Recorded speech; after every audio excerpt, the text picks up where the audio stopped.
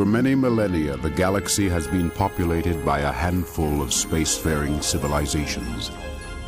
These worlds were linked together by stargates.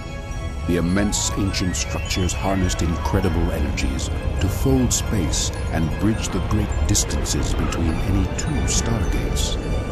The stargates provided security and peace for those who had collectively constructed them. But the security came at a cost, for the rest of the galaxy remained unexplored and uncolonized. Contact was never made with the many planets not capable of interstellar travel. Trade was never realized, and political understanding never reached. This era ended when mankind joined them in the stars.